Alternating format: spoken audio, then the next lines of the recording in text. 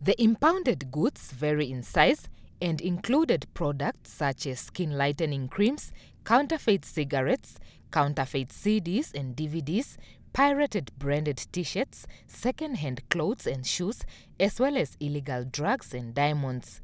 The goods were confiscated at Katwitwi border post in the Kavango West region, as well as Oshikango in the Ohangwena region and Oshakati in the Oshana region. Some of the goods, such as drugs and skin lightening cream, pose serious health risks to consumers.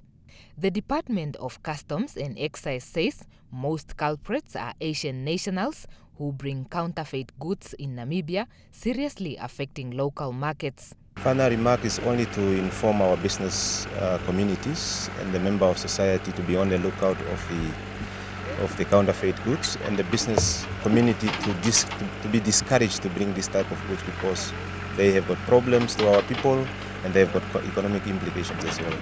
Section 123 of Customs Excise Act allows officials to dispose the counterfeit goods.